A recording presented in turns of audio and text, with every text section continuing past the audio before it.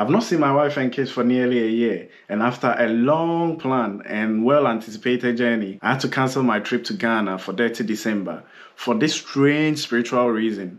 Or was it a coincidence? Hear me out and help me decide. What is the...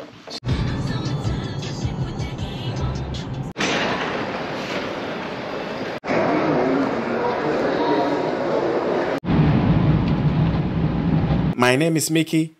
Keep watching.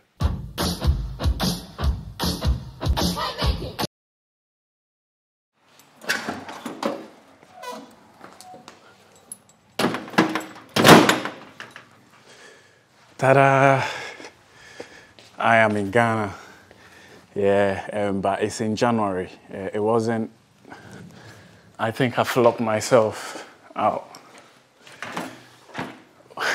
In the quest of making a good video, I think I flopped myself out. I'll have to try and see if I can get back in using the other doors. Hopefully they'll be open. If not, I'll have to wait.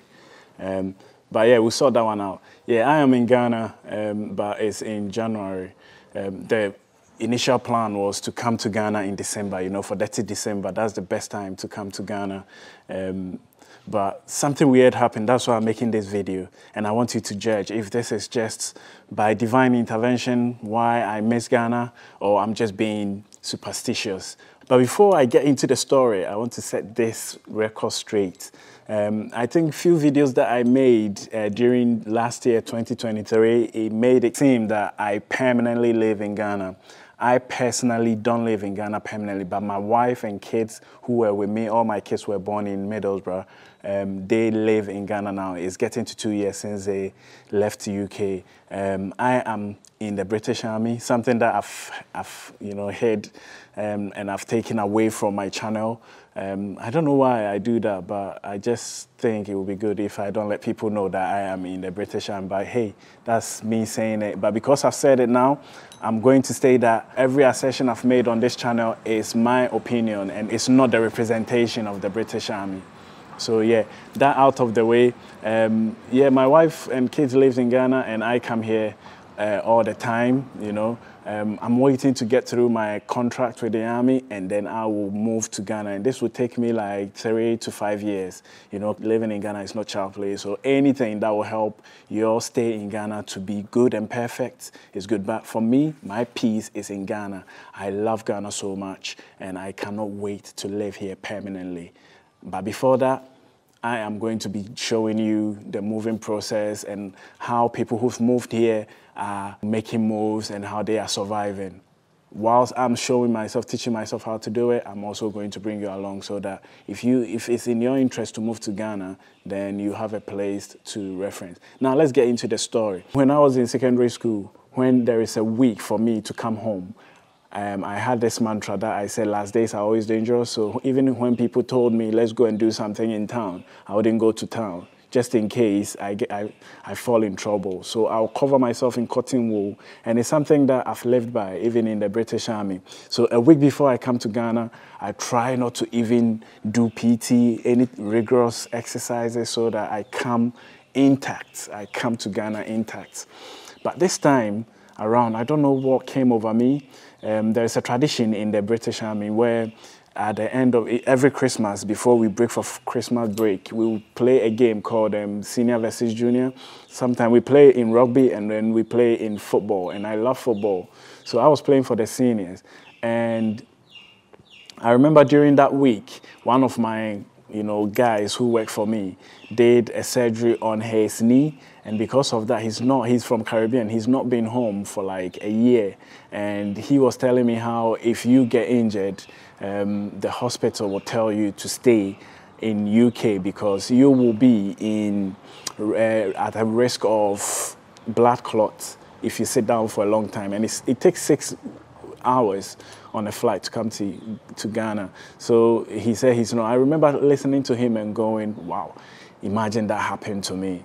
So yeah, I need to cover myself in cotton wool. Well, at this game, I was the linesman. For some weird reason, I wanted to play this game. And it was a fierce game. You know, tackles were flying everywhere. And I remember the day started with me being a linesman, so I was running the lines officiating. I should have stayed there.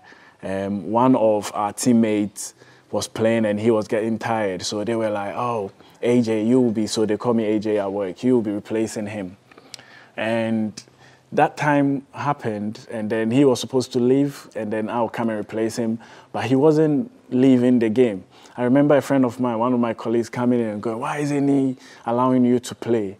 I remember saying that maybe it's a blessing in disguise because I am to fly the next week home and I cannot afford to injure myself. Guess what?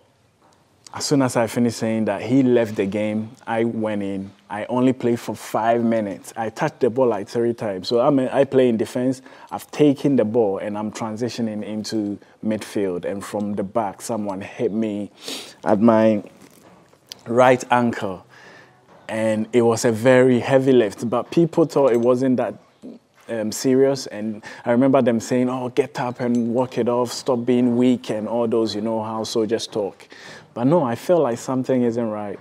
So they rushed me to the hospital and then they did their first assessment and they were like, nah, you need to get x-ray. So I went to x-ray and then the nurse was like, the consultant wants to speak to you. When a consultant wants to speak to you in the UK, you know that it's a very, you know, serious incident. Anyway, she comes to me and she's like, we will need to do a surgery on your ankle. It's like, how? So what has happened is I've broken my fibula at the knee level, and then at your ankle joint, they call it, I think it's called syndesmosis. So you've got your tibia and your fibula, and then you have your feet. That joint over there has come apart and they've, you know, it's been separated. So I've damaged my syndesmosis. So what they have to do is, if this is my leg, they will have to cut both sides, drill through, so 2 holes through my fibula and then the tibia, and then they will put something they call a tight rope to bring them together. So she said, I need to do that. I'm like, I need to go home. I need to see my family. I've been planning this for years, you know, for the whole year. I've not seen them. And I've done a lot of missions and that. And this is the time I need to come home and see my family. She's like, how long are you going for? And I told her, I'm going for 5 weeks. She's like, no, if you go, it's going to heal funny and you are going to have complication all your life. So I had to cancel it. So I was locked in a home, alone, in a single room, alone in UK, cold UK, during Christmas. And it wasn't fun. So if you've not seen me on YouTube for nearly a month, nearly 2 months now, then that is the reason why. Anytime I sat up, my feet will swell. So I had to cancel my flight because I had to inject myself with blood thinners, let me use that word, blood thinners, because I was under the risk of blood clots. So I was told that I could only come home after 6 weeks. Now this is where it gets funny, hear me out, this is where it gets funny. Before I got injured, let's go back. Before I got injured, right? My uncle, who lives in Manchester, he's a pastor, so he's a priest. He called me. We've not spoken for like over 2 years. He called me and he's like, I need to talk to you. I was like, oh my God, if you're a Ghanaian or if you're an African and you have uncles, aunties in UK and you've not spoken to them in a long time, and they call you and they said, we need to speak to you, you know that, you know, they are going to talk to you really bad about how you're not calling them and that anyway. So I thought that was how it's going to be. It's like, no, this is not like that. I had a dream that you've gone to Ghana. Remember, he didn't know that I was planning to go to Ghana. And he said he had a dream that I've gone to Ghana and I was crushed in a road traffic accident. Normally, I will call my wife and I'll say, you know what, this is the vision that someone told me. Let's pray about it. But this one got to me. I don't know, I was worried. I lost sleep on this one because I had planned to come to Ghana, something he didn't know. The thing was, I have a lot of people on hold in Ghana, so I've booked a lot of appointments to interview a lot of people in Accra. So the plan was, my wife was to bring my car to Accra. We stay in Accra for a week, and then I'll drive on the Accra-Kumasi road on the 20th of December to come to Kumasi. This is where we live. We live in Kumasi, right? And if you are a Ghanaian, you know that the Accra-Kumasi road during Christmas can be a bit dangerous for some reason. I don't know what it is with December. There will be a lot of accidents going on. So I was thinking, wow, okay, so when I come to Ghana, do I suck the plan of my wife bringing my car? And then maybe we board a flight and then we come to Kumasi? I don't know. So it means that if I came to Kumasi during Christmas, or if I came to Ghana during Christmas, everything I did, it would have been at the back of my mind that what if I get an accident? You know, so I think my stay in December would have been a bit weird. So I'm contemplating, should I postpone my stay, you know, should I postpone the trip? But I don't want to lose money canceling the flight too. So now I went against my will, I went against my practice to go and play this game. And now I've been forced by illness, you know, by me breaking my foot to cancel the flight. What do you think? Do you think the Most High was trying to save me? What do you think? Or am I just being superstitious? I told a friend of mine, and what he said was, well, if God wanted to save you, he could have used a less painful way to save you. So yeah, I canceled my flight, and then first 2 weeks, I was in cast. It was so painful. You know, I was drugged up with codeine and with blood thinner every morning, injecting myself. And then after 2 weeks, they went and gave me a fracture walker boot, this boot that you wear. And then, yeah, after 6 weeks, I was in boots, and British Airways brought me to Ghana, and it was amazing. And that's why I'm here, and I've not posted. Since I've been here, yeah, I got my car in Accra. I've spoken to a lot of people. So I've got a lot of interviews and a lot of content coming your way. Now I can actually walk. It's healed. I've got this war wound to tell the story when I'm old. So this is why I've not posted in a long time.